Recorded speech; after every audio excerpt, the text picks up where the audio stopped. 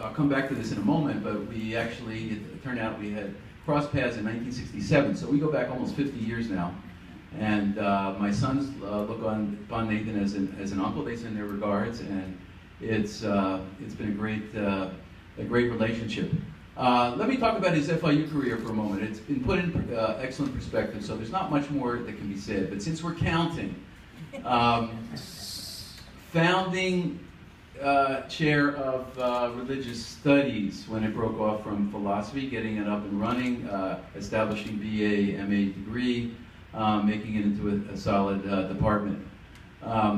Founding director of the Center for Spirituality. That was a whole new project. Eric explained it well, and I can say that universities like Brown and UVA, prestigious schools like that, have since, in part learning from Nathan's model, started very similar kinds of programs, so that's a wave of the future. So that's two so far. The Jainism, being the first chair in Jainism, helping to recruit that money and establish it and make FIU a solid place to house a very specialized program, but it's got tremendous potential here, and it's been supported by the administration. So that's one more. The Jewish Museum, of course, in his last couple of years, because Nathan doesn't just cover one topic. His expertise spreads out in so many different directions, and so he can take on Jewish studies and Buddhist studies and Jain studies and spirituality all in the same career, and he manages to fit it into his name card, all those titles. Bringing the Dalai Lama here several times, and I remember the first time, I think it was 1998 maybe? 99, yeah. And it was my mother's 80th birthday, may she rest in peace, and I had to be out of town, so I missed that event. But that was, I think it was probably one of the Dalai Lama's first visits to this part of the country, or, really got a lot of attention. When I was in Japan that summer, people were saying, oh, FIU, Dalai Lama was there. So that's another hat that he's worn. The whole dialogue that John mentioned, Jewish Muslim,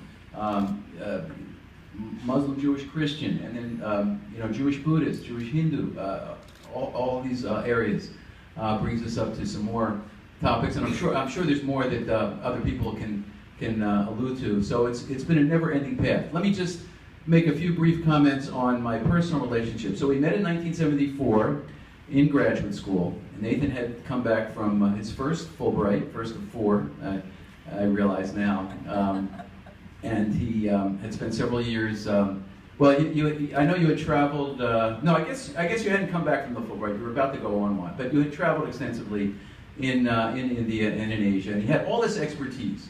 So whenever the fellow grad students had a question for the professor would always say, "Ask Nathan Katz. He's an encyclopedia." And if he didn't have the answer, he knew exactly how to get the answer. In those days, no Googling, no internet, so you had to actually have books and go to the library for a change. And Nathan knew every detail, how to find out the resources. It was just amazing. So we all looked up to him. We didn't use the word cohort in those days, but looking back, we had a cohort, and Nathan was the de facto leader. He was a year ahead of me, but he was light years ahead of me in terms of his ability to understand and finesse and really excel at academic scholarship and research, and what goes with it, the networking and the goodwill and the collegiality and building the bridges. So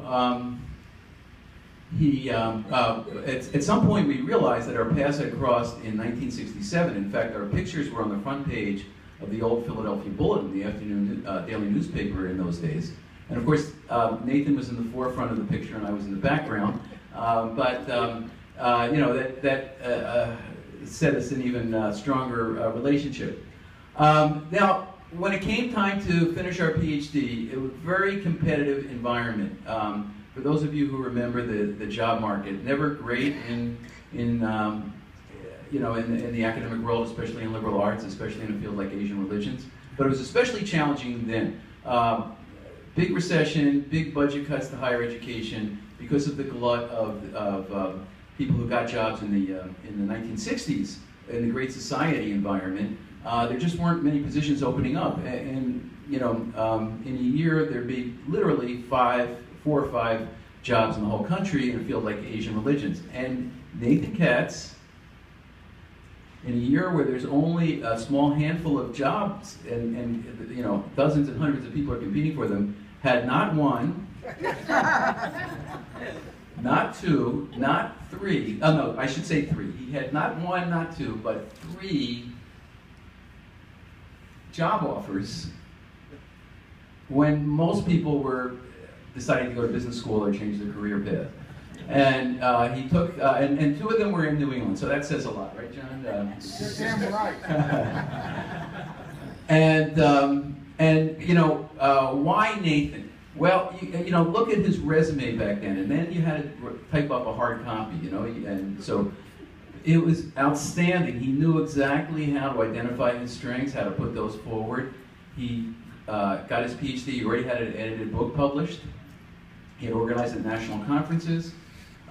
His name was widely recognized by the leaders in the field. That's a little more common these days, but back then, 35 years ago, very, very unusual. So Nathan excelled from the beginning, and he's excelled at the end of his career. So congratulations and best wishes for your new path.